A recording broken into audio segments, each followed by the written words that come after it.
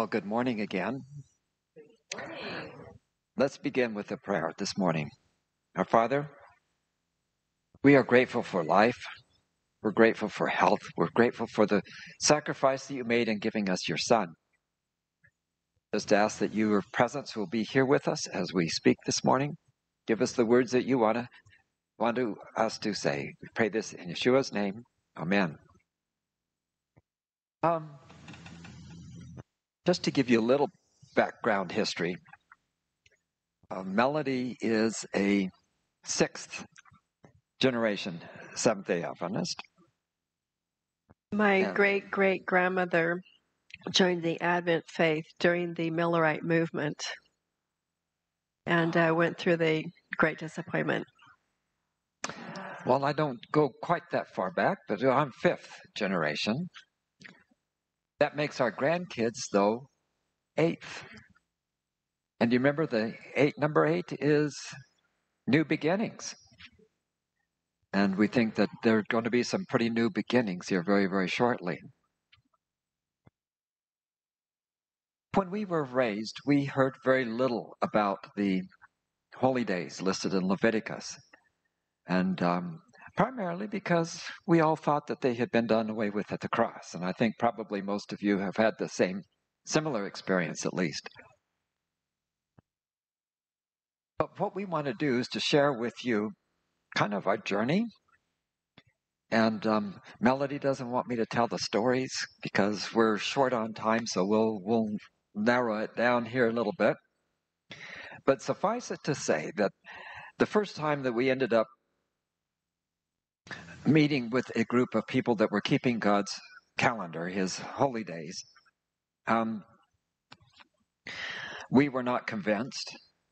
But we went home, and for the next year, once you have a possibility in mind, all of a sudden some of the texts that you've just kind of slid over pop out at you. And it's like the light bulb turns on. You say, hey, wait a minute. That has something important. And that's what happened to us. We kind of went from, these are neat things, and it's a good thing to spend extra time with God every year. Seeing the beauty of it.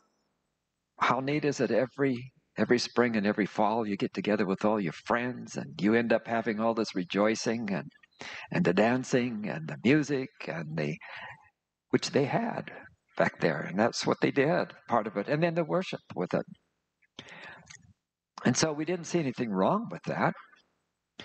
And then we went from there to seeing the prophetic significance.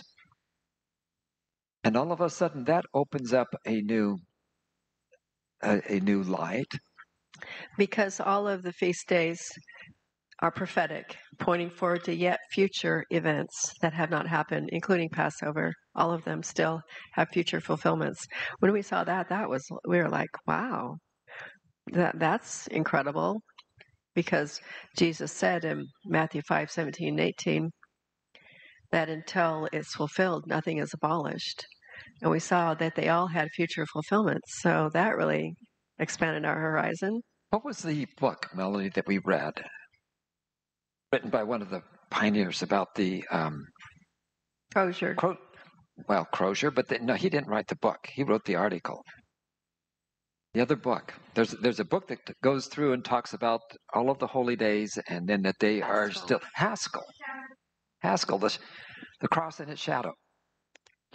We read that book, and it's a really interesting book. It was published by the church years ago, and I would encourage you to read the book because he goes through and talks about every one of the holy days, and then he shows that every one of the holy days has a future fulfillment. That was really interesting.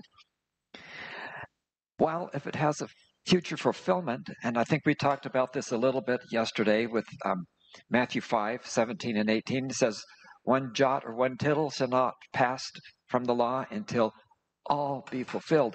Well, if it has a future fulfillment, then it doesn't mean that it's fulfilled. And if it's not fulfilled, then it's not done away with. And if it's not done away with, it's important for us.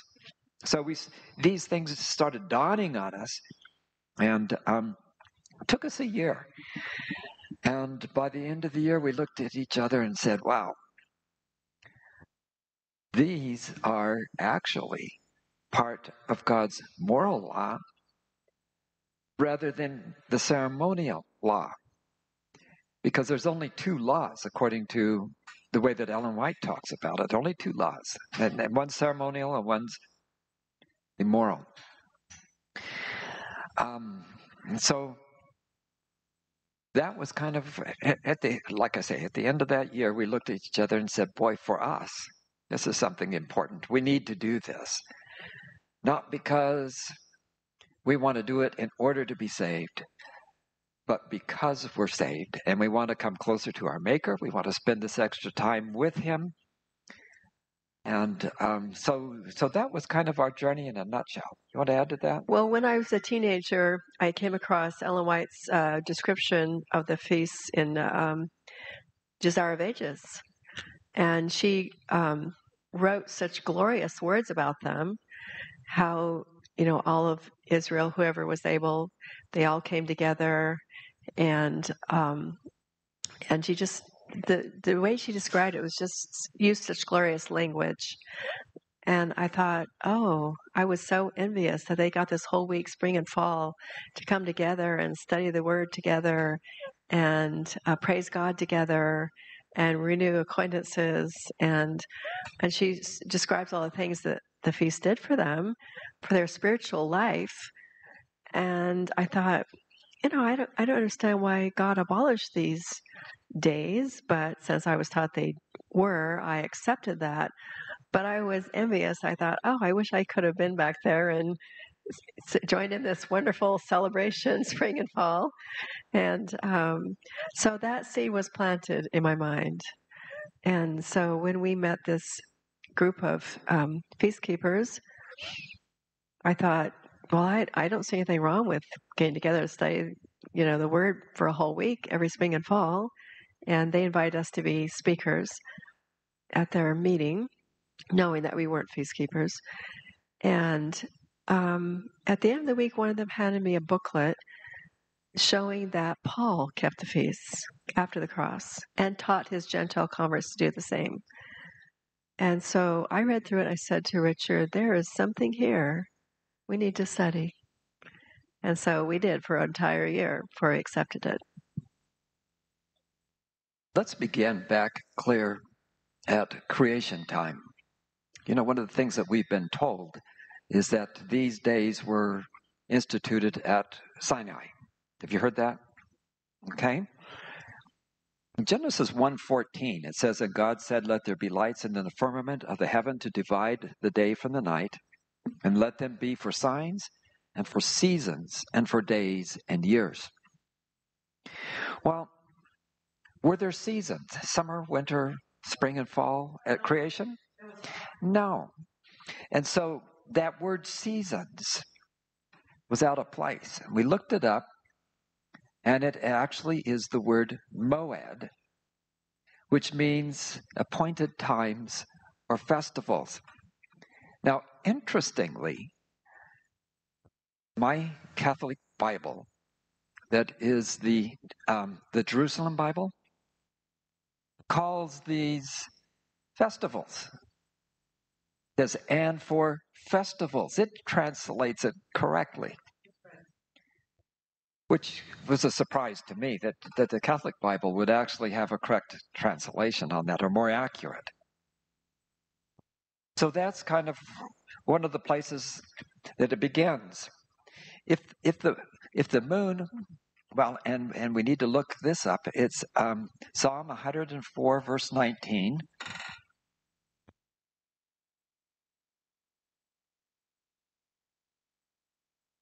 So in other words, God is saying here in Genesis 1 that He created the heavenly bodies so that we know when the festivals began. This was in the Garden of Eden before Adam and Eve sinned.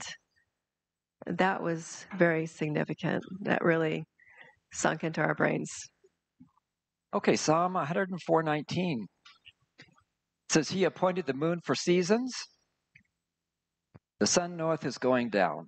And you look up the word seasons, and it's moed, which means, again, appointed times. And then another check. Indeed, does God base the timing of his festivals on the moon? And you go to Leviticus 23, and it says it does. It goes according to the moon. On the 14th day of the first month is Passover. And the word month is really the Hebrew word moon. And so the 14th day after the new moon is Passover. And it goes through each festival and shows how, what day of the month based on the moon that it is to be celebrated. Now I'm going to throw something in here that we just learned recently. How many of you have read the book Jasher? Anybody here? Okay, I see a couple hands, 2 or 3 hands. Jasher is mentioned in the Bible 2 or 3 times, I think it is. Twice, okay? It's mentioned in, so it was an ancient book that was recognized by the Bible writers. So this would have been long before Jesus was born. Here, according to the book of Jasher, Abraham celebrated the Feast of Tabernacles. Any of you heard that before? It's really interesting. And Abraham lived with Shem and Noah from the age of 10 to 50. Now, I knew that Noah and Abraham had lived at the same time. I think, according to the biblical chronology, Abraham was about 75 years old or so when Noah died. So Noah and Shem taught Abraham directly for 40 years. This is, again, according to the book of Jasher. And Abraham kept the Feast of Tabernacles. So there's some really interesting history when you start looking into it and seeing what there is. So I'd like to just go to Leviticus chapter 23. We talked about some of this last night, and I just would like to repeat some of this so that we have it on the video. In the fourth commandment, which talks about the Sabbath, remember the Sabbath day to keep it holy. No place in there does it say that you're to congregate or come together to worship or to assemble. It doesn't say it there. It doesn't. So if you just simply go by that, you're going to end up keeping the Sabbath a very different way than what we traditionally do. You have to go to Leviticus chapter 23 to find out that there is a command to come together and to congregate and to worship together as a group. So let's look at this. Leviticus 23, chapter 23, verses 1, 2. Lord spake unto Moses, saying, Speak unto the children of Israel, and say unto them concerning the feasts of the Lord, which ye shall proclaim to be holy convocations, even these are my feasts. He says it twice. He's trying to make a point. He says the feasts of the Lord, and then says these are my feasts. So he's saying it twice. These are not the Jewish feasts. These are God's appointment times that he has set out to meet with his people. Then you look at the very next verse, verse 3. 6 days shall work be done, but the 7th day is a Sabbath of rest, a holy convocation. Calls it a holy convocation. You shall do no work therein. It is the Sabbath of the Lord in all your dwellings. So he says, these are my feasts, and then he lists the 7th day Sabbath as the first day or the first feast. So if you keep the Sabbath, you are a feast keeper. Conversely, if you keep Sunday, you are also a feast keeper. Have you ever thought about that? Do you know the Catholic Church calls their holy days feasts? They do. And they acknowledge that their feast days are their substitution for the Jewish feast days. They say we are the ones that abolished it. I have the letter. I can read to you later. Yeah. So they outright admit this. All right, verse 4. So verse 3 starts out, this is the Sabbath, and you're to work 6 days, and the seventh day is the Sabbath. So we set this cycle into motion. And this is a convocation, and you're not to do any work. So verse 4 says, these are the feasts of the Lord, even holy convocations, which you shall proclaim in their seasons. So he has set the weekly cycle into effect, with the Sabbath being where you're to come together, convocate. And then he says, oh, and by the way, here are the annual times that you're going to come in. And that word seasons, again, proclaim in their seasons, it's the same word found in Genesis 1:14, Moed. So God has set up his calendar, and he said, hey, get together with me every week, and then get together with me in your season. Now, you think about it. This is Passover time. We're to get together with him every Passover, and Passover comes in the spring every year. It's in its season. Now, as we go on through, and I'm not going to spend a whole lot of time here because you can go through and do this yourself. The rest of the chapter lists out all of the holy days. And he will say, well, look at verse 7. It's talking about the Feast of Unleavened Bread. He says, in the first day you shall have a holy convocation. The exact same wording that he says for the seventh-day Sabbath earlier. You shall do no servile work therein. And the servile work means just your ordinary work. But it says basically the same thing. You're not, this is a Sabbath, and you are to have a holy convocation, and you're not to do any work. Verse 8 lists it out too. But you shall offer an offering made by fire unto the Lord 7 days, and the seventh day is a holy convocation. You shall do no servile work therein. Same thing.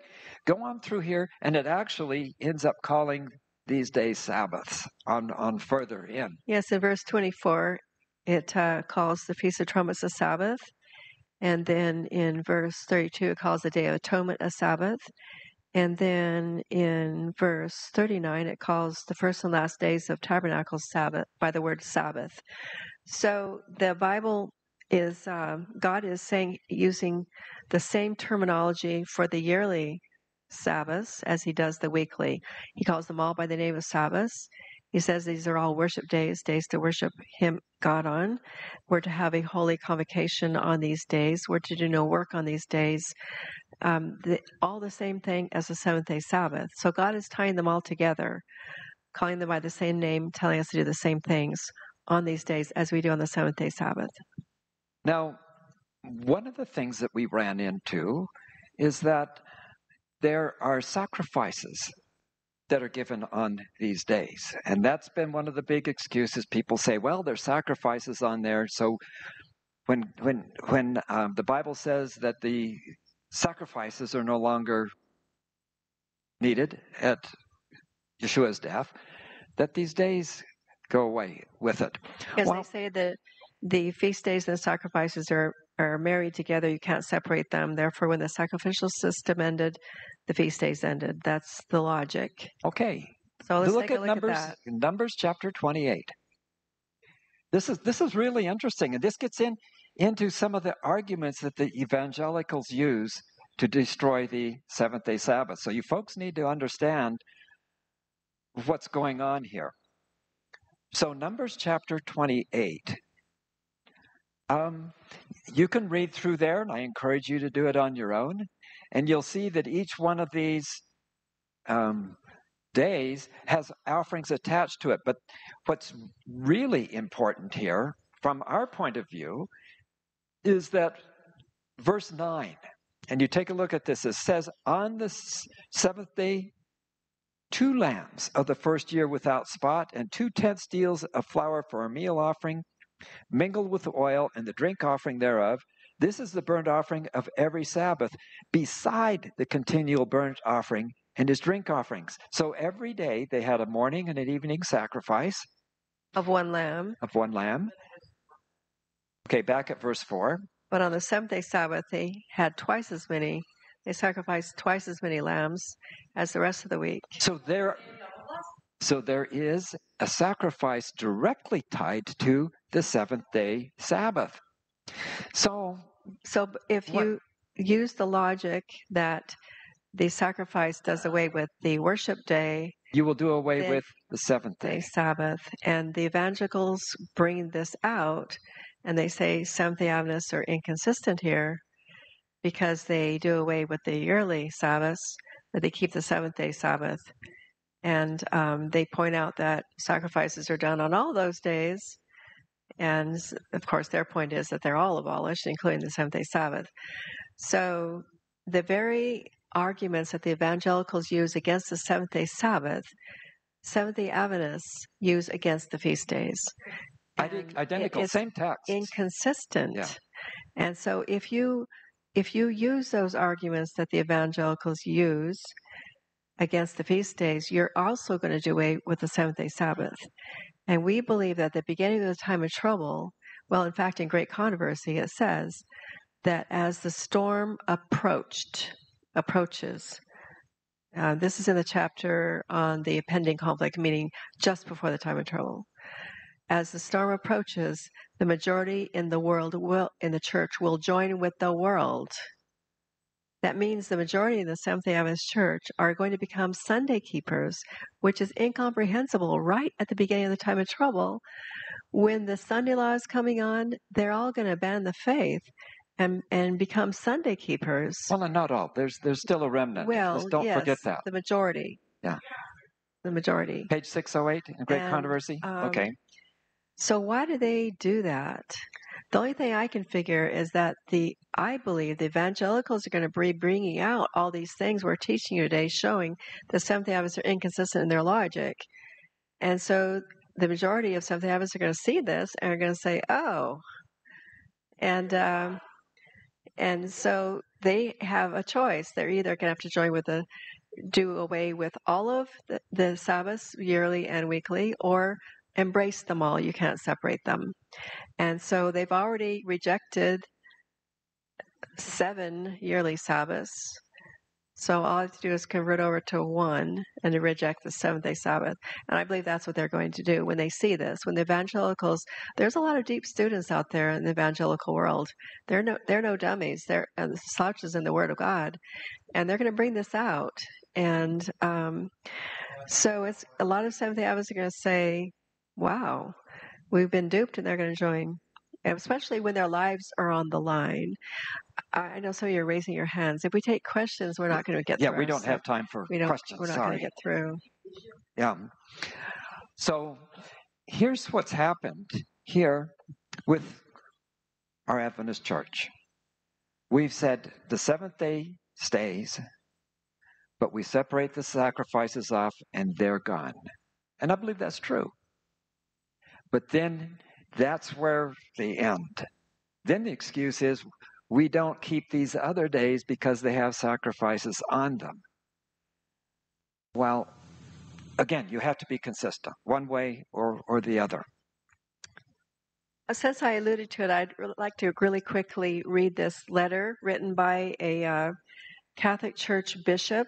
And it's a letter that the first part of it we've heard over and over read in our evangelistic meetings, but they stop in the middle of the letter. They don't read the entire letter. It's an amazing admission. It was written in, let me see, it was 1912, yes. And here's the entire letter. I'm going to read the whole thing to you, written by Catholic Bishop Enright. Dear friend, I have offered and still offer $1,000 to anyone who can prove to me from the Bible alone that I am bound under grievous sin to keep Sunday holy. It was the Catholic Church which made the law obliging us to keep Sunday holy. The church made this law long after the Bible was written. Hence, said law is not in the Bible. Christ our Lord empowered his church to make laws binding in conscience. He said to his apostles and their lawful successors in the priesthood, "Whatsoever ye shall bind on earth shall be binding in heaven." The Catholic Church abolished not only the Sabbath, but all the other Jewish festivals. Pray and study. I shall be always glad to help you as long as you honestly seek the truth. Respectfully, T. and Wright, CSSR. So that's an amazing admission. He's saying that the change of these Sabbaths is not in the Bible. The Catholic Church changed them to their own festivals because they believe that God empowered them to make those changes. So unless you're a Catholic, if you go along with what they said, that they are the ones that abolished the Sabbath and the yearly festivals, if you go along with that, you are acknowledging the Catholic Church is correct, that they have the power to change God's worship days.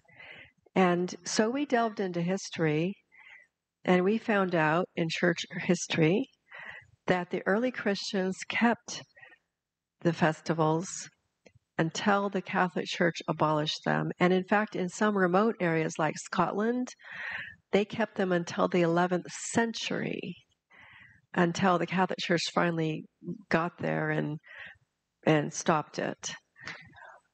My understanding is that,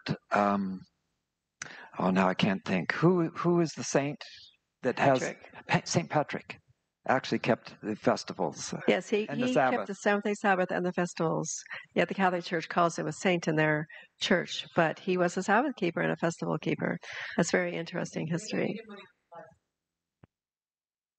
Yeah. Okay. I just want to talk a little bit about Ezekiel chapter 20.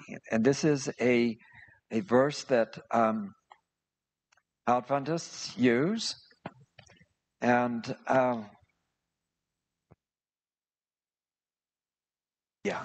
okay. Ezekiel 20, verse 12. Moreover, also I gave them my Sabbaths, plural, to be a sign between me and them, that they might know that I am the Lord that sanctify them. Now, if we're talking about the seventh-day Sabbath, it would have been singular. He would be reading, and I gave them my Sabbath to be a sign. Well,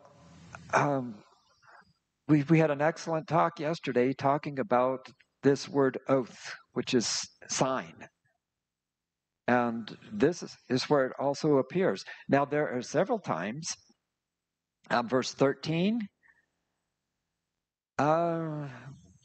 starting in about the second line there, they walked not in my statutes, and they despised my judgments. If a man do, he shall even live in them.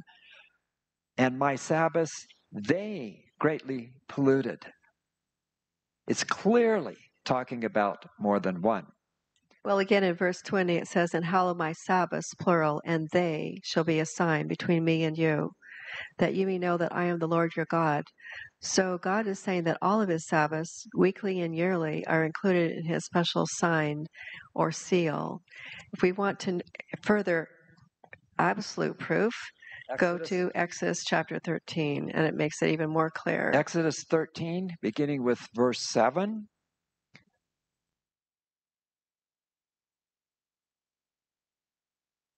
Yeah, statute simply means a law.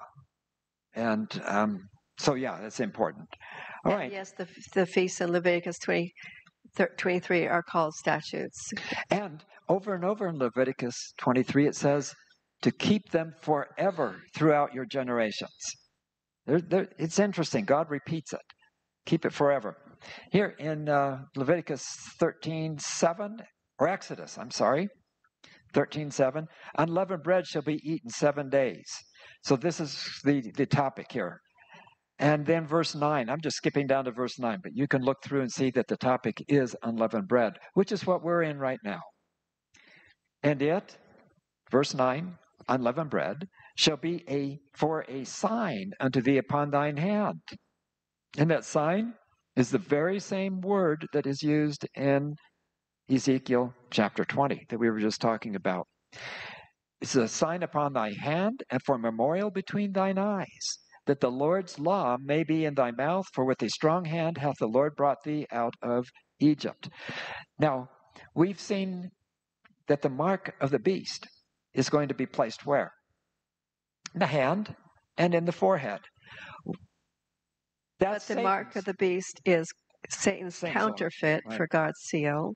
And we see here that God is going to put it in the hand and between the eyes, which is the forehead, also, and it's the oath, the sign. So this ends up being exceedingly important. This ends up taking it away from being ceremonial and puts it into moral. And God's moral law doesn't change. Because the last generation are the only ones to be sealed while they're still alive. And we definitely want God's seal. Then look at verse 10. Thou shalt therefore keep this ordinance in his season, his appointed time, from year to year.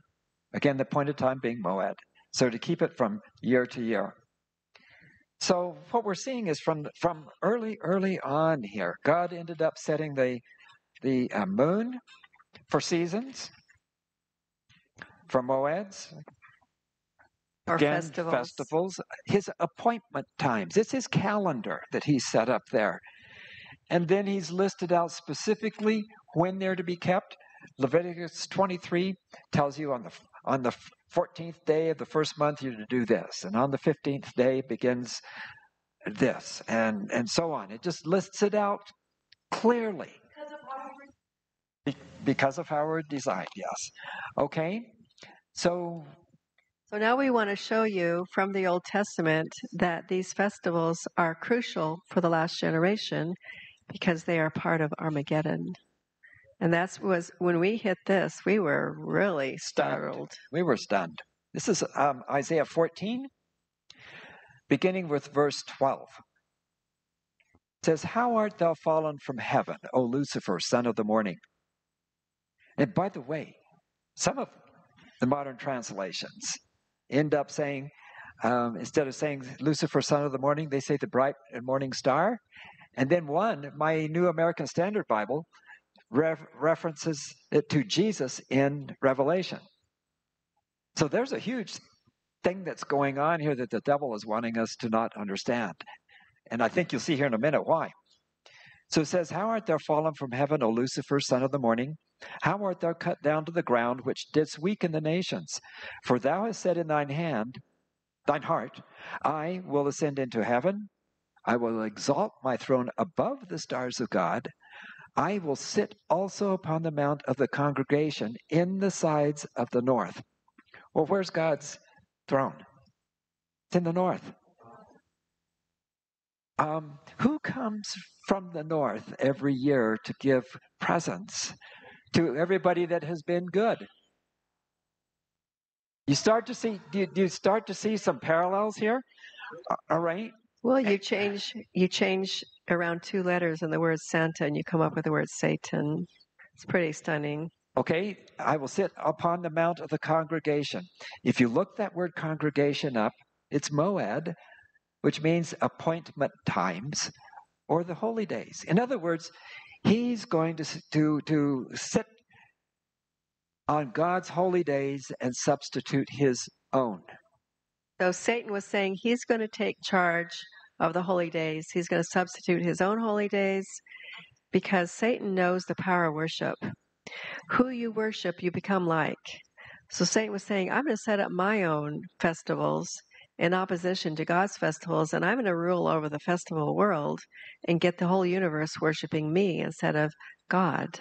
And I'm going to take over the universe in this manner. That's what his plan was, because he knew the power of worship days. And did Satan do that? Now here's a check. We find out, did Satan do that? He did indeed. Instead of Day of Atonement, we've got Valentine's Day. Instead of Tabernacles, we have Christmas. Instead of Passover, we have Easter, and we go on and on and on. And the devil also, he wanted to completely change God's calendar, so we don't even know how to calculate the timing of his festivals. So instead of beginning the new year in the spring like God does, he begins the new year in the middle of the winter. Instead of beginning the day at sunset like God does, he begins the day at midnight. It makes it for confusion because, like, whenever I teach new people, I tell them, okay, Passover is on this day, but remember it begins the evening before at sunset. You have to explain all that so they understand. So Satan just really did his best to upset God's calendar. Why? He had a definite motive. Satan doesn't do anything unless he has a good reason. He doesn't put a lot of effort into things that are for no good reason. So Satan was trying to destroy God's calendar so we wouldn't know how to calculate the feast days. That's what he was doing. Interestingly, this word congregation or moed is actually repeated in Revelation. I think it's 16:16. Armageddon is only listed, named one time. And if you go to the SDA commentary, Bible commentary, and we found this stunning, it says that it's made up, Armageddon's made up of two words, Har and Megiddo, which comes from Moed. Har is mountain, and Moed is feast days, or appointment times. So it means mountain of the feast days. That's what Armageddon means, mountain of the feast days. So it goes ahead, the Bible commentary goes ahead and says that it references Isaiah 14, verse 13, in the Mount of the Congregation. Because it's the same wording, mountain of the feast days. So Armageddon is going to be all about worship, who you worship, when you worship. Now, I believe there's probably going to be a literal battle out there as well. It's going to carry on. But the important thing is the worship. And so we see here Lucifer is setting his feast days ahead of God's. And this is before the world's created. So this is way, way, way back when. And then we find it being the same issue at the very end time. Right. Same issue at the end time as that started Satan's rebellion. Nothing has changed. And so the issue, Armageddon, is over whose feast days are you going to keep? God's or Satan's? That's what it boils down to. And if it makes you feel better, eliminate the word feast days and put in appointment times. Whose appointments are you going to keep? Are you going to keep God's appointments, or are you going to keep the devil's appointments? It really comes down to that. Because it's one or the other. The word moed can be translated as appointment times. And so we prefer that wording, appointment times, because they are appointment times on God's calendar. Okay. Are we ready to go to the New Testament? Was there anything else you wanted added? Okay. Now we're going to show you from the New Testament that Paul kept the feast days and taught them to his Gentile converts to the end of his ministry, and he never changed. Now the Seventh-day Adventist Church admits that at the beginning of Paul's ministry, he did keep the feast days, and but they said that he abandoned it later on in his ministry because he had a hard time discarding his Jewishness. It took him a while, but he finally got there. By the end of his ministry, he was no longer keeping the feast days. That's what the Seventh-day Adventist Church teaches. So we're going to examine this and find out, is that correct or not? I submit to you, Paul never changed. At the very end of his ministry, he was still keeping the feast days, and he taught them to his Gentile converts to keep them as well, and we will show that to you. Now, we need to understand that Paul was the number one student of the number one teacher, who is Gamaliel, in all of Israel. And in order to get into Gamaliel's class, by the age of, I think, 13, you had to have memorized the whole Torah, the first 5 books of the Old Testament. Can you imagine? You could not be a slouch scholastically to get into Gamaliel's class. We were told this by a rabbi. Yeah. So Paul what Paul says, I think we need to take seriously, because remember, he ended up spending 3 years with our Messiah After he was converted, he after he's spent 3 converted. years out in Arabia, and Ellen White says that during those 3 years that Jesus communed with him and taught him everything that he later preached. And so Paul, when he was converted, we're told in Acts of the Apostles, during those, remember, he went blind for several days, and Ananias was instructed to go and restore his eyesight to him. And during those 3 days of darkness, Paul had 3 days to think. And since he was such an incredible student of the Torah and had the whole Torah memorized, I'm sure all those verses were running through his mind.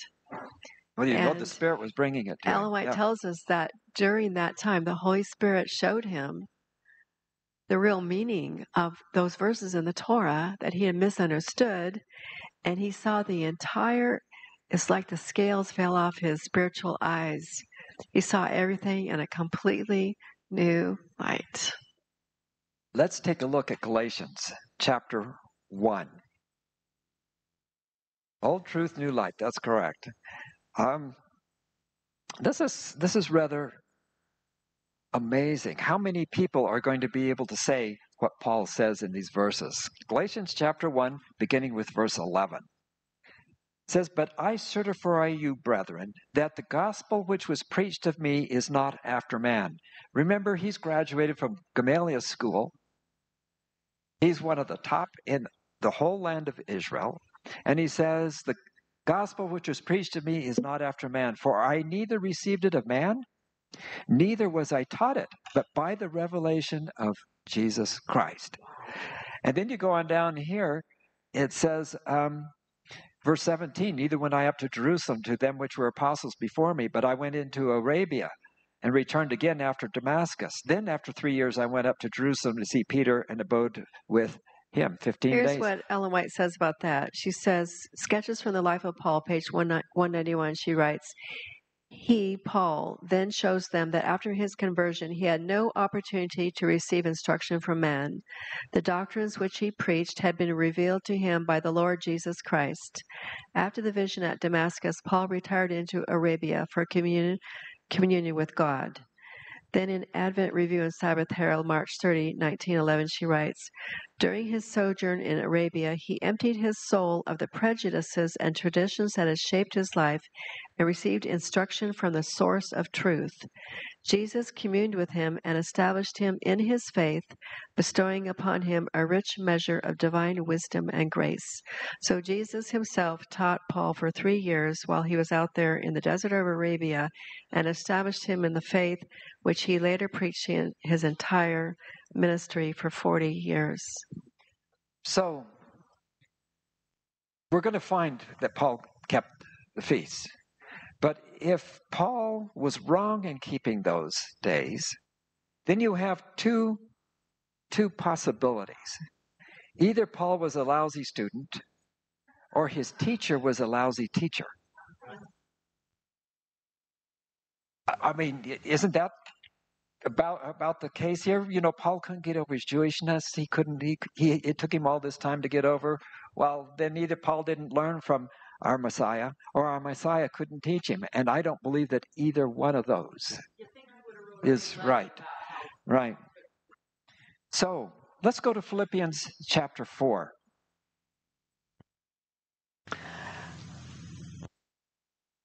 Now, verse 8 is the one that says, "Finally, brethren, whatsoever things are true, whatsoever things are honest," and so forth. Look at verse 9. "Those things which you have both learned and received and heard and seen in me, do, and the God of peace shall be with you." Why could Paul say that? He got it directly from the Messiah. Directly. So do what I do. So let's see what Paul did. Yeah. Okay, there's a couple of places. Let's go to 1 Corinthians 5.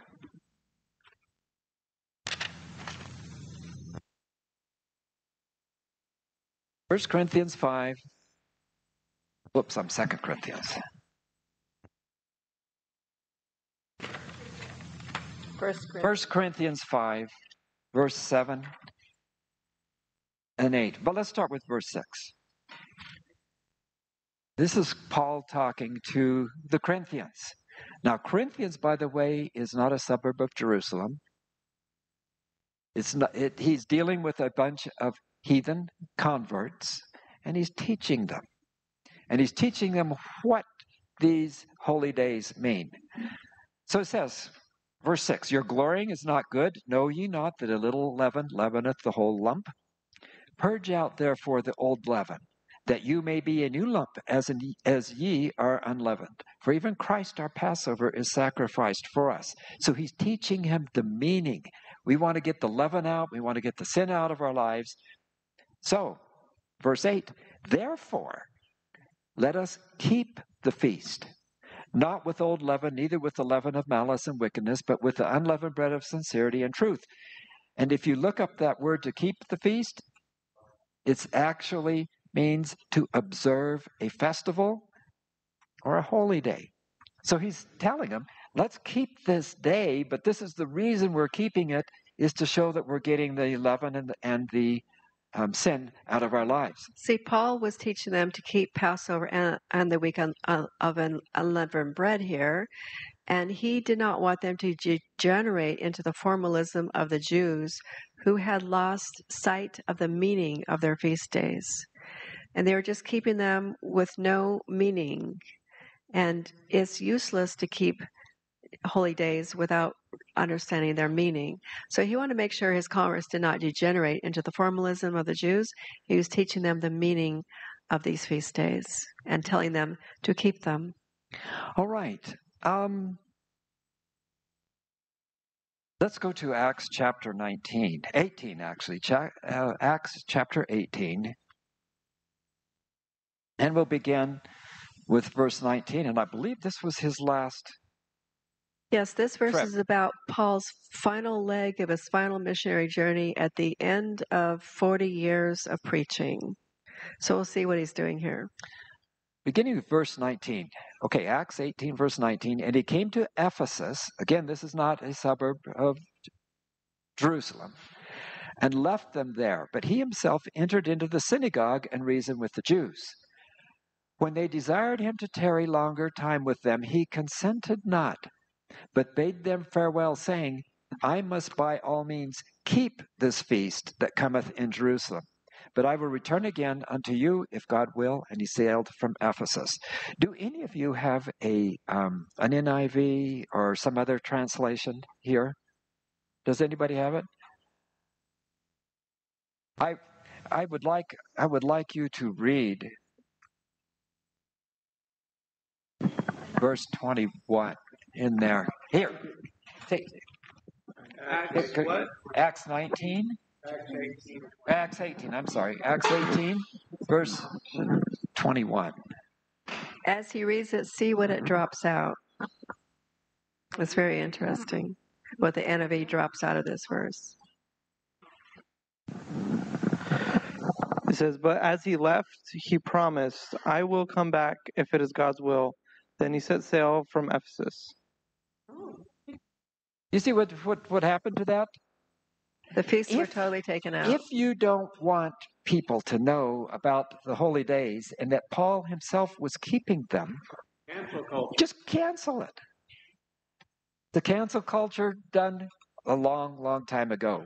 It's really interesting looking and seeing what has happened here. So,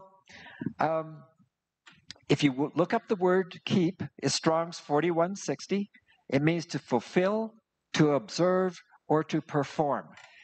Now, we have been told that Paul knew that all these Jews were coming to Jerusalem and that he wanted to do missionary work there, and so that's why he showed up. Well, I'm sure he did want to talk with them, and he did want to do the missionary work. But when he says to keep this feast, it actually means to fulfill, to observe, or to perform it. He was going there to keep it himself. So yes, Paul doesn't use the reasoning that he was going there to be a missionary. He's going there to himself keep the feast. Yes, it does not say attend. It says he's going to keep it or observe it. All right, let's go to Acts chapter 20. It helps to have more than one verse backing it up so that it's not just a mistake. The Bible talks about having 2 or 3 witnesses. Well, we've already seen the witness in Corinthians. We now have seen the witness in Ephesus. Now let's take a look at Philippi. This is Acts chapter 20. And you have that ready? Yes. Okay. Interestingly, Ellen White really expounds on this, says more than what is said here. But let's read this. Verse 6. And we sailed away from Philippi after the days of unleavened bread, and came unto them to Troas in 5 days, where we abode 7 days. All right? So here's Ellen White's comments on this text. At Philippi, Paul tarried to keep the Passover. Only Luke remained with him, the other members of the company passing on to Troas to await him there. The Philippians were the most loving and true-hearted of the apostles' converts, and during the 8 days of the feast, he enjoyed peaceful and happy communion with them. So Passover and unleavened bread are back-to-back, and together they constitute 8 days. So she's saying he's keeping the whole feast of Passover and unleavened bread, just like we're doing this week, with his Philippians converts. And that's Acts of the Apostles, pages 390 to 91. Now, I heard one preacher who said about this, well, Philippi, because we maintain that Philippi, he was with his Gentile converts, which is what Ellen White affirms here, his Gentile converts. But one preacher said, well, at Philippi, wherever Paul went, he always joined with the local Jewish synagogue to worship. And so Paul would have just joined with the local Jewish synagogue to keep his Jewish feast days because it was his national holiday, because he was a Jew. So if you're a Jew, sure, you can keep the feast days because they're the national holiday of that country. But if you're not a Jew, they're not applicable to you. That was the idea. So Paul's only keeping these days because it was his national holiday. And he was keeping at the local synagogue, not with his Gentile converts. That's what this preacher was saying. Well, the Philippi did not have a synagogue. And how do we know that? Because in Acts, it says that when Paul went to Philippi, he met with the women by the river. He met with several women by the river. Now, why did Paul do that? It takes a quorum of 10 men to form a synagogue. So obviously they didn't have 10 men, and it says that he met with the women by the river. So there was no synagogue in Philippi. So 10 men, and it's called a minyan. They had to have 10 men to have a minyan, and then they could have a synagogue. Now, interestingly, remember when Abraham was negotiating with God over Sodom and Gomorrah? He brought it down to finally 10. It's the same thing. Are there 10 righteous people there? So,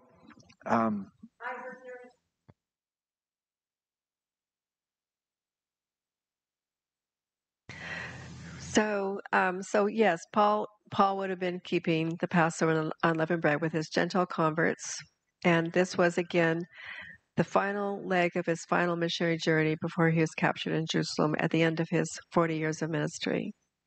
Okay, let's look up something else. It's been said to us that you can only keep the feasts in Jerusalem.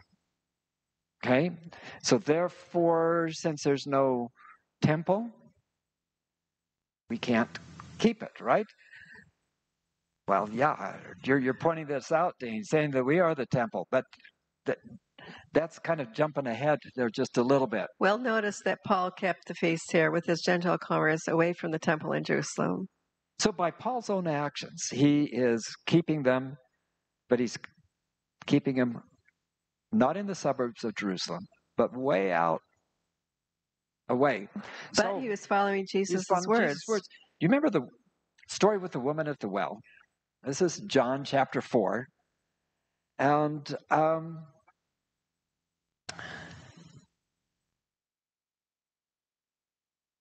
beginning with verse 19, and let's look at this.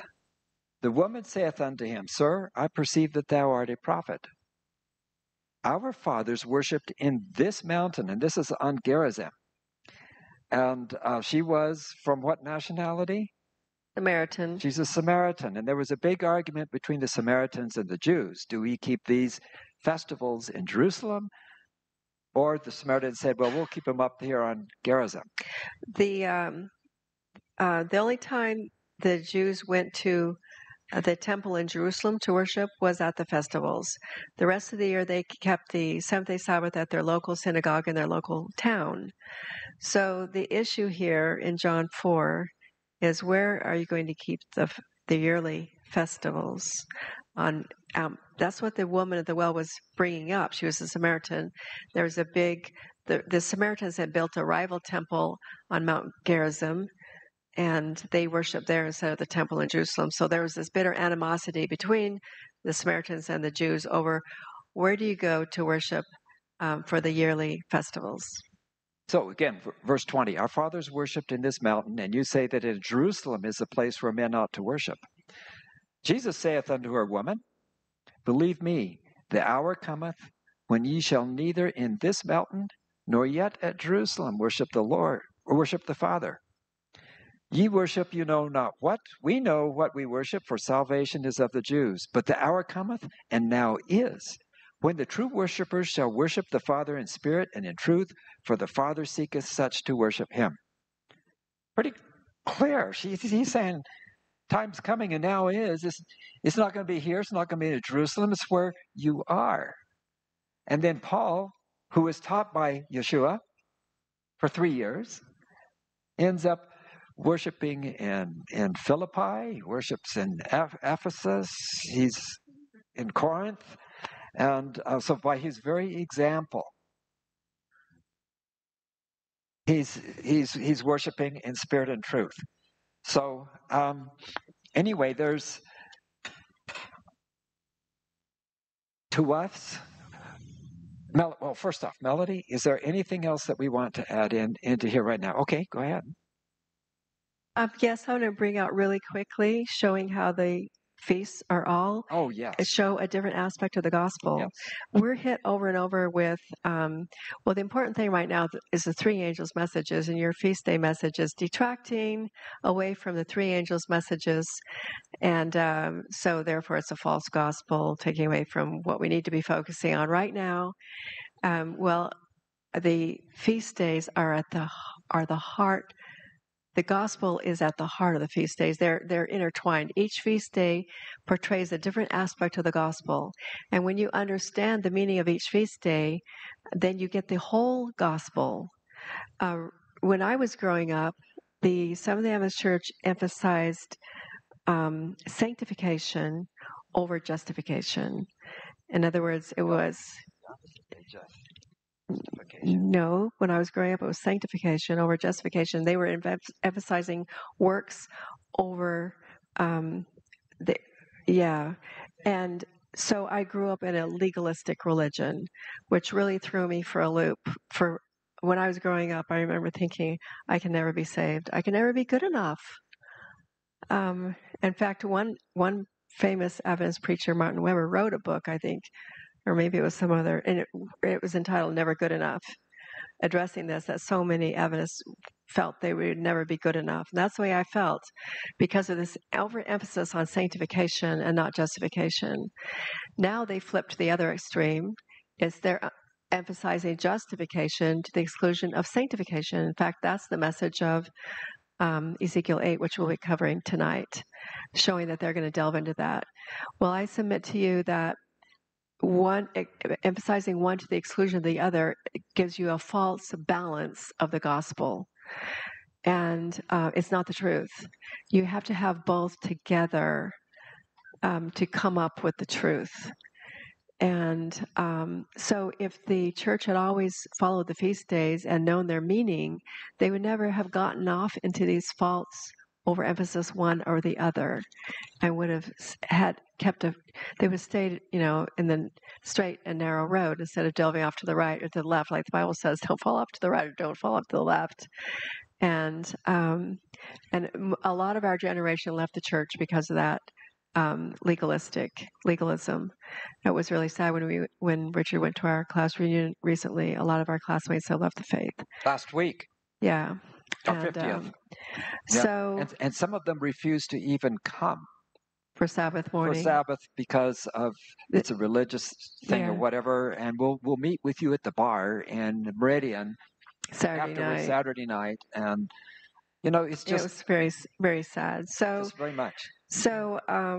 So anyway, really quickly, Passover represents justification. It represents Jesus dying for us on the cross. When he dies for us on the cross, we come to the foot of the cross.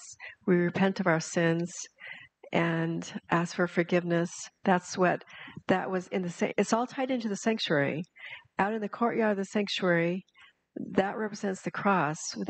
Where the lamb was sacrificed on the altar. And that represents justification. So there the sinner would come and sacrifice the lamb and confess his sins. That's justification. And then after that, you come to the laver. That was where the priests washed before going into the sanctuary. That represents baptism. So as soon as we come to Jesus, we get baptized. And then you go into the first apartment of the sanctuary, and there you have the table of showbread, which represents Jesus, the bread of life, and also represents the Bible as the Word is also the bread of life. And you have the candlestick, which represents Jesus, the light of the world. And interestingly, in the candlestick is the oil, representing the Holy Spirit. Notice they're all one piece of furniture, right? So Jesus is the Holy Spirit. Right. Mm-hmm. And then it has the altar of incense, which represents prayer as the incense rose up above the curtain over to the holy place where the Ark of the Covenant was, which represents the throne of God. That represents prayer. So the holy place is sanctification. Through Bible study, prayer, and Jesus and the Holy Spirit, we grow. Yeah, we grow in obedience and our ability to follow the Word. Which feast is that? And that's the Feast of Unleavened Bread, what we're keeping right now. It's getting sin out of our life and growing in our ability to become like Jesus. And then the next feast is Pentecost. At Pentecost is when the early rain was poured out, and we notice when you establish a pattern, God has established a pattern here. If the early rain was poured out on Pentecost, we believe the latter rain will begin to be poured out on Pentecost. So Pentecost is all about pouring out of the God's rain of His Word. Now, don't have time to delve into it, but in Deuteronomy, there's a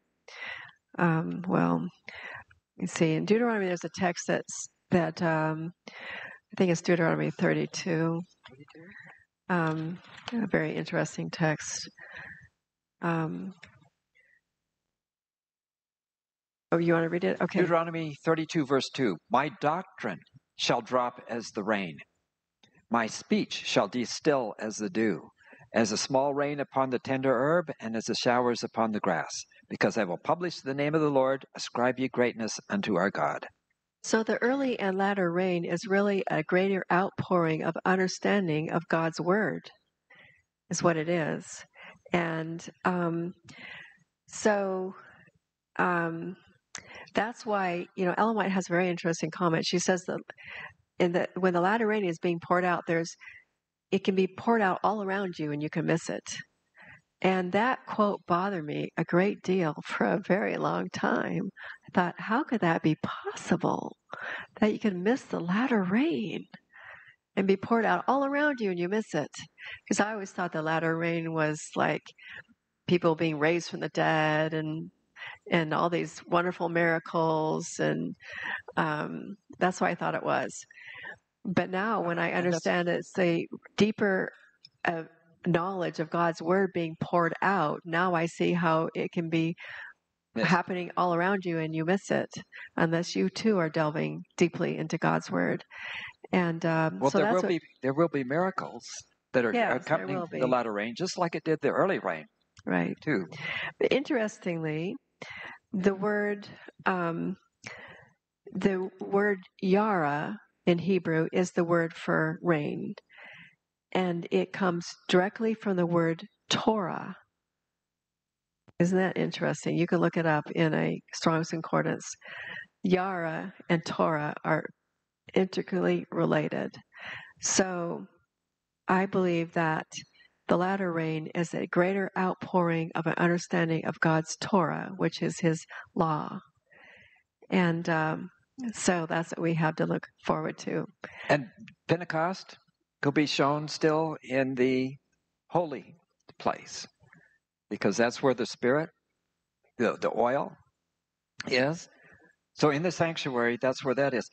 The next Interestingly, one, okay. at Sinai, this is Jewish tradition, but you can figure it out from reading the Bible. The Bible doesn't say directly that God spoke His law from Sinai on Pentecost, but the Jewish tradition says that He did. But if you go through the Bible, it says they were journeying so many days, and they left on Passover. And they journeyed so many days, and you can figure it out. It was about Pentecost time when they arrived at Sinai. So it does indeed fit. So God speaking His law from Sinai on Pentecost, it shows that Pentecost and His law those two are tied together. Here's another piece of evidence for that. Do you remember how many people were killed? 3,000. Do you remember how many people were baptized at Pentecost? 3,000. Do you think that's accident? I don't. That's at Pentecost. So Peter having the sermon, and they baptized 3,000. Okay, the next one would be... The next one is... Yes, okay. the towers went down in between trumpets and Day of Atonement, which is called the 10 Days of Awe, which is very interesting timing. But anyway, that's getting into a different topic. That's getting the prophetic. We'll cover that in a minute. But anyway, the next one is a Feast of Trumpets, comes in the fall. And the Feast of Trumpets, the whole purpose of that is it's an announcement. Trumpets announce. It's an announcement. You have 10 days till Judgment Day. In other words, it's God's final, last call. Wake up. This is your last call to repent before Judgment Day. And on Judgment Day, when you're judged, you're either judged in or out of the kingdom. It's irrevocable. And that's when you're sealed. And your decision has been made as to whether or not you're saved. So the trumpets are God's last call. Wake up, repent. We believe that the trumpets of Revelation are the fulfillment of the Feast of Trumpets, and that we believe that the trumpets of Revelation are still in the future, all of them. And that's a whole nother topic which we've preached on extensively before and sent out a lot of material via our newsletters on that, proving that point. But anyway, the trumpets are yet future. And in the they will indeed wake a lot of the world up that the end of the world is near. That's why the great multitude is brought in. The 100,000 will be mightily preaching during that time, and they will bring in the great multitude spoken of in Revelation. They got woke up because of the trumpets. Okay, the trumpets in this tabernacle are on the curtain. Remember, the angels are there with the embroidery, and they've got the trumpets. It's all right there.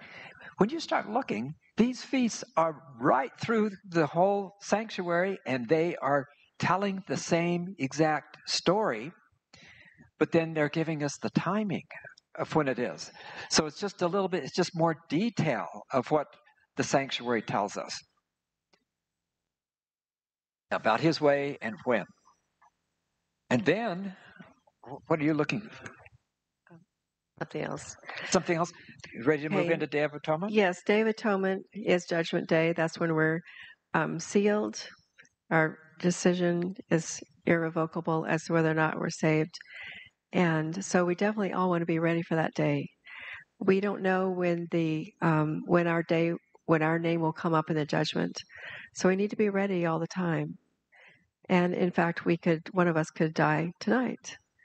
And then I had one of my dear friends in Arkansas was playing with their church music group up front, and he keeled over dead right there in front of everybody. You just never know. No, this is long before. This is years ago. And I think Richard was 4 years older than me, and just keeled over dead in front, playing his guitar, doing what he loved to do, serving the Lord. And I can't think of a better thing for him. But it was a shocker for all of his family and for friends. But the point is, we don't know when our probation is going to close. So we need to be ready all the time. So that's the Day of Atonement message, which is extremely important for us, especially of the last generation. And then the final feast is the Feast of Tabernacles. The word tabernacle tells you what it's all about, tabernacling with God. Just before you get into that, though, in the sanctuary, where was the Day of Atonement carried out? Where was it? It's in the most holy place. It's in the most holy place. See, each one of these feasts has a place. All right, go ahead with the tabernacles. Tabernacles is tabernacling with God. Tabernacle means to dwell with. And Jesus was born at tabernacles. That's a whole nother long subject, which we don't have time to delve into, but we can show you that Jesus was born on the first day of tabernacles and circumcised on the 8th day of tabernacles. Which is the last great day. And the second coming is going to occur on the first day of tabernacles. There were 7 days ascending, and we enter heaven on the 8th day, the last great day of tabernacles. That's, again, a fascinating topic. But Ellen White tells us that tabernacles is when the wicked will all be burned up. She tells us that in Patriarchs and Prophets, page 540 or 541. Here, I can read the quote to you. Yeah, this is really, really interesting, because the Bible really pinpoints a lot more about the second coming than what we have realized. Here it is. Patriarchs and Prophets, page 541. The Feast of Tabernacles was not only commemorative, but typical. Commemorative means looking backward to remember the things that God did for them in the past on those days, but also typical, meaning pointing forward. In other words, it's prophetic. It not only pointed back to the wilderness sojourn, but as the Feast of Harvest, it celebrated the ingathering of the fruits of the earth and pointed forward to the great day of final ingathering, when the Lord of the harvest shall send forth his reapers to gather the tares together in bundles for the fire, and to gather the wheat into his garner. At that time, what time is she talking about? Feast of Tabernacles. That's the subject. At that time, the wicked will all be destroyed. So she's saying the wicked will be destroyed at tabernacles. Well, we know that when the wicked are destroyed, that happens at the second coming. That Jesus says that in Matthew chapter 13. And he says that in fact, Matthew chapter 13, in talking about the parable of the wheat and the tares, Jesus says that the end of the world happens then with the wicked are destroyed. And let's look at Matthew 13 really quick. There's another point I wanted to make.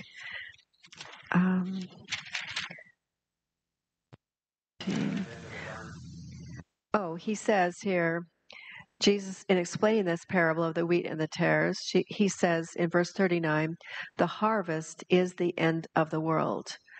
Well, the Feast of Tabernacles is known as the harvest feast because when they had gathered in all their harvest, then they celebrated the Feast of Tabernacles.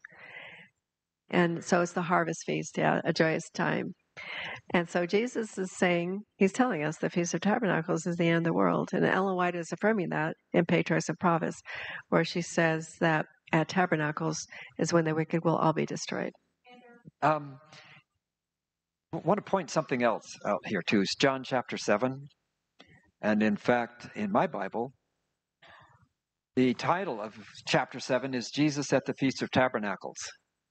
So the whole chapter is talking about him at the Feast of Tabernacles. And verse 37 says, in the last day, that great day of the feast, which would be the last great day, which is the 8th day, Jesus stood and cried, saying, if any man thirst, let him come unto me and drink.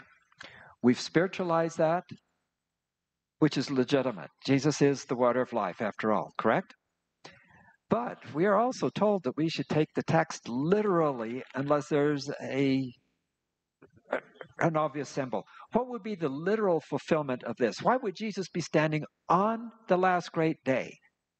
Because it says, in the last day, that great day of the feast, Jesus stood.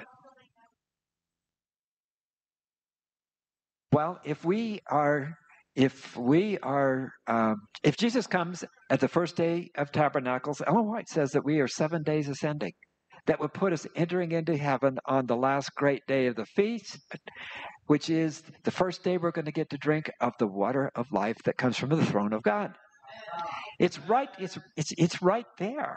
You know, Yes. the prophecies are so amazing, and they are tied to the feasts, which are not done away with because they have not been fulfilled according to Matthew 5:17 and 18. And then there's one other thing I want to throw out here before I forget, before my senior moment catches up here. Jesus is our example in how many things? All. Did Jesus ever participate in the ceremonial law? No, never. But he kept the feasts. If he kept the feasts, but he did not participate in the ceremonial law, then the feasts have to be the moral law. There's no movement one way or another with that. So if he's our example in all things, shouldn't we be keeping these things? Well, I'll read the quote that goes with it. Ellen White wrote this in the Bible Echo, October 31, 1898. Christ passed through all the experiences of his childhood, youth, and manhood without the observance of ceremonial temple worship. Now, why did he never participate in the ceremonial system? Because he had never sinned. He didn't need an offering for him. The ceremonial law was the sacrificial system, and it was you offered a lamb if you had sinned, but he never sinned. If he had participated in that, he would have been saying he had sinned. That's why he never did. So but he kept the feasts, which shows that he did not consider the feast to be part of the ceremonial law. And there's only two laws, Ellen White says, moral and ceremonial. Therefore, the feasts have to be part of the moral law, which makes them then part of the new covenant. Not the old covenant. They were part of the old covenant, but they're part of the new covenant as well. And Bible Echo? yes, it's Bible Echo, October 31, 1898. There's another interesting quote. Advent Review and Sabbath Herald, July 7, 1896. She says, Jesus traveled up and down the breadth of the land, giving his invitation to the feast. This was the Feast of Tabernacles. That's a lot of work. He traveled the whole length of Israel, inviting people to come to the Feast of Tabernacles.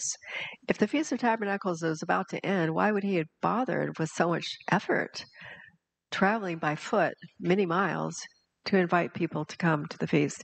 Then she says he took the opportunity of presenting himself to the people during the feast days when they gathered at Jerusalem. So we've also had people tell us, well, Jesus didn't always go. You know, there were times that he didn't go. But it was clear that they were ready to kill him. So if you knew that next Sabbath going to church, there's going to be somebody there ready to shoot you, would you go? You'd probably stay away. Does that mean that you are no longer a Sabbath keeper? Of course not. So that argument falls flat on itself.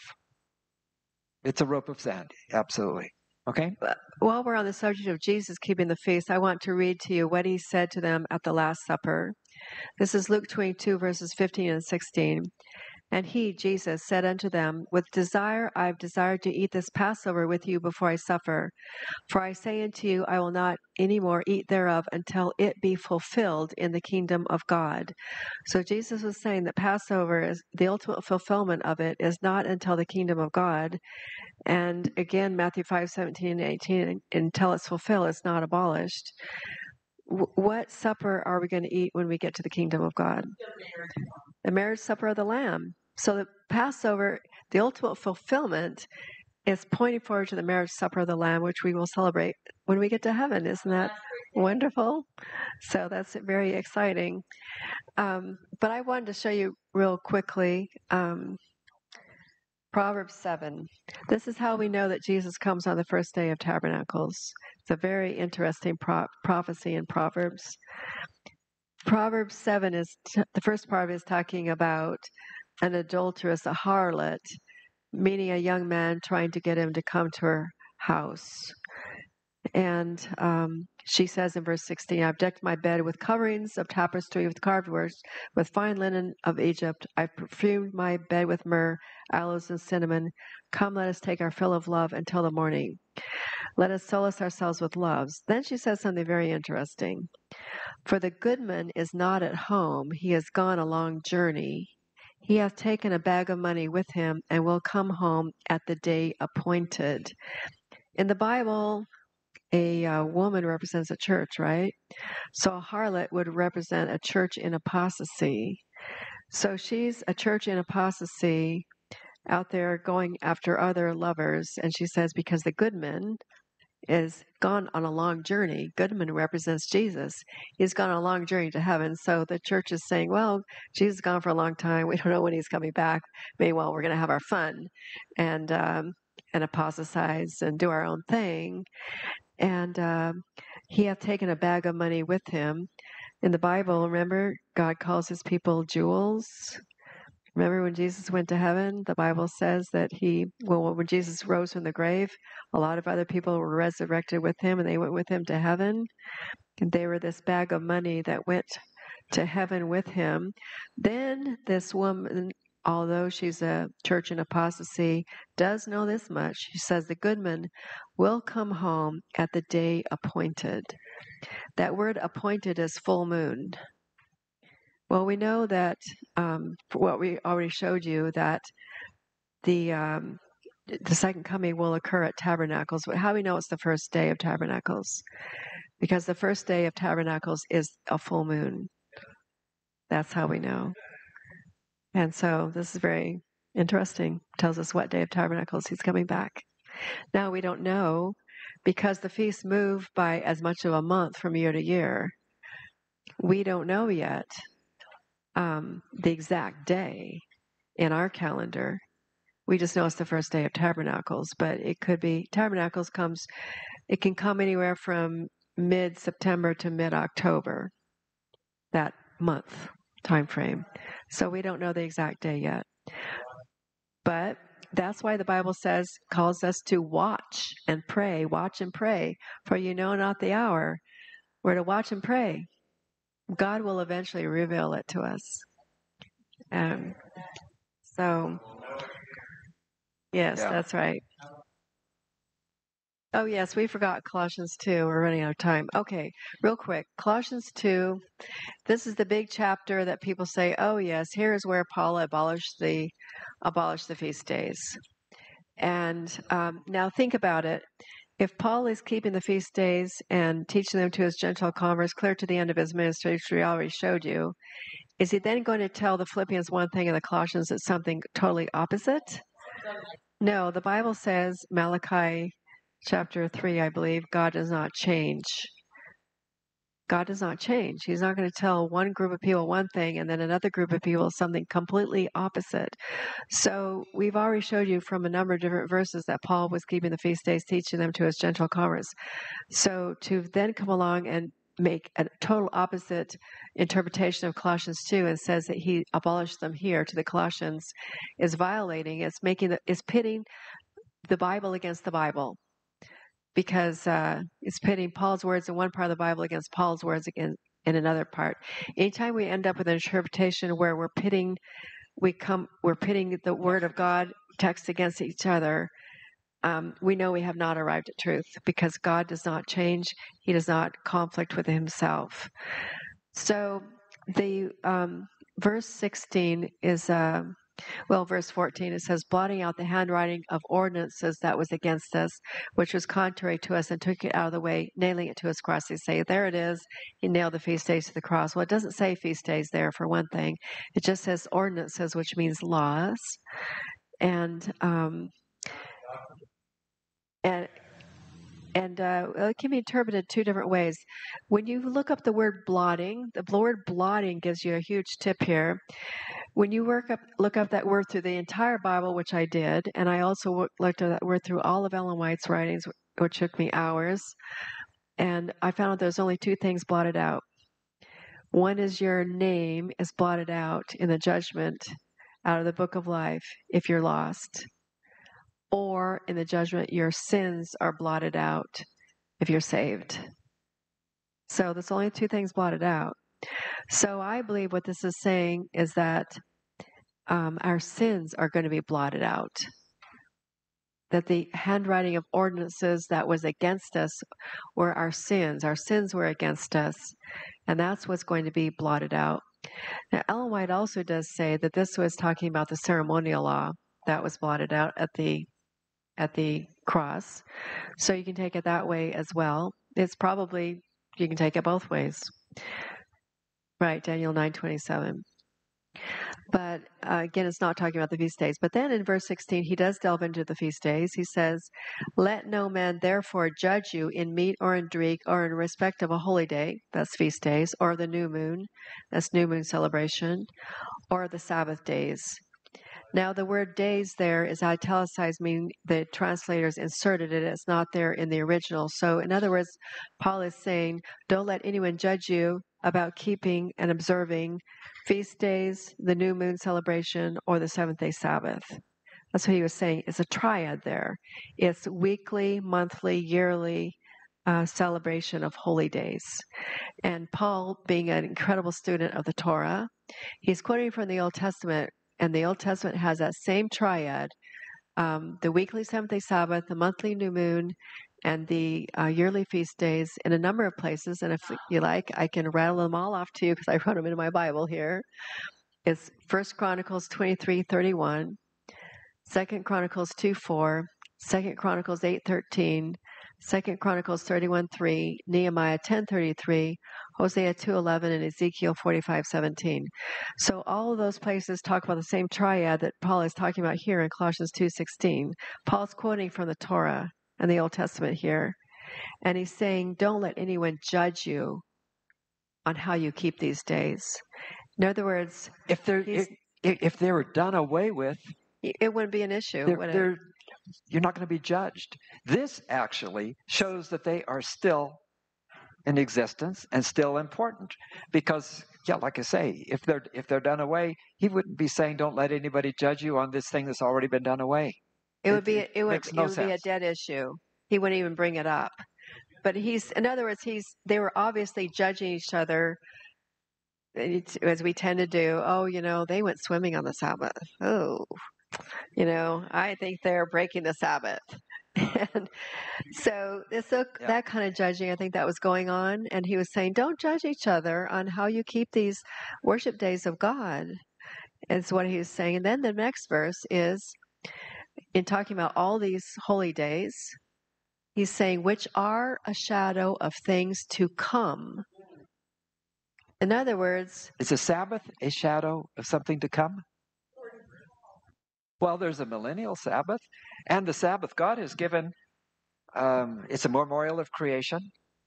It also points forward to recreation. Exactly.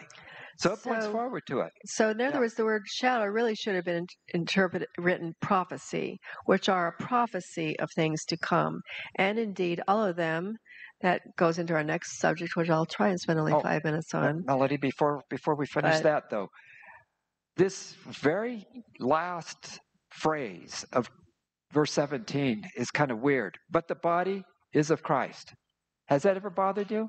You wondered about that? Is supplied. The is supplied, so let's drop that out. But the body of Christ. Oh, right. So let's go back to 16. Let no man therefore judge you in all of these things, which are a shadow of things to come, but the body of Christ. Amen. They're the ones to judge. And they're the ones to judge based upon what the Torah says, what God says, our design laws. So it is the body of Christ that does. Does that kind of clear that up a little bit? Yeah. So in the new book I'm writing, I really delve into this. Crozier was a early Advent believer, and he wrote an article in the Daystar Extra that Ellen White said, and this is the only article she ever said this about. She said that God showed her in vision that this article was the truth that Crozier wrote in that Daystar. That must have been some mighty, incredible truths for God to speak to Ellen White from heaven and say, this article that Crozier wrote is the truth. Pay attention to it. And so I'm going to read a little bit from that article. He's in that article, he talks about types, and what he means by types is feast days. And so I'll read what he wrote. That some of the legal types have met their antitypes, meaning fulfillment, is beyond controversy. By learning the manner of their fulfillment and the principle as to time by which they are fulfilled, we can the more understandingly proceed to the investigation of the other types. There are two classes of yearly types, the vernal, that's the spring, and the autumnal, that's the fall, Leviticus 23. So he's clearly talking about the spring feast and the fall feast, because he actually says Leviticus 23, spring and fall. The former, that's the spring, met their antitypes at the first advent, but the latter, that's the fall feasts, are to be fulfilled in connection with and after the second advent.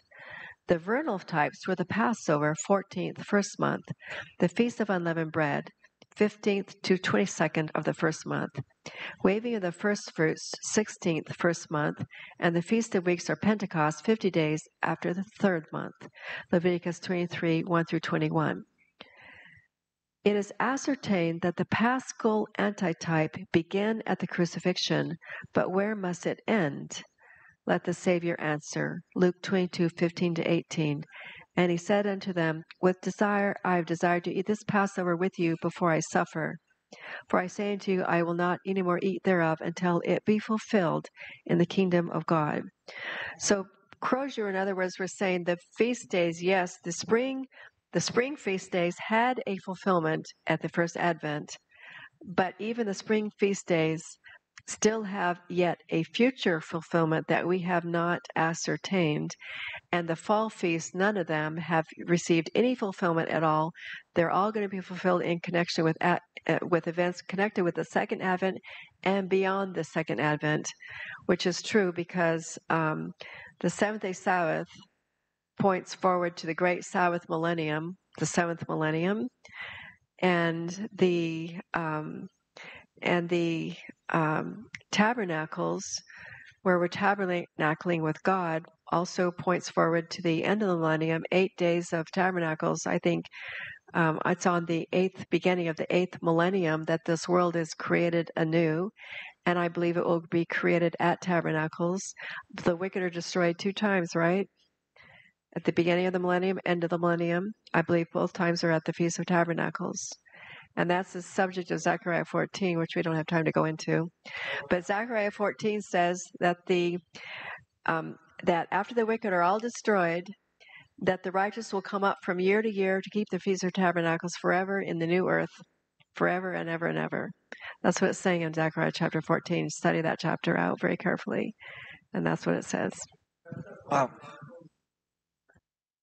Yes, I've printed a whole lot of his article in my new book.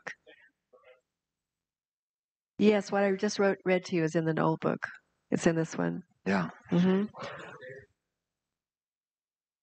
Let me see.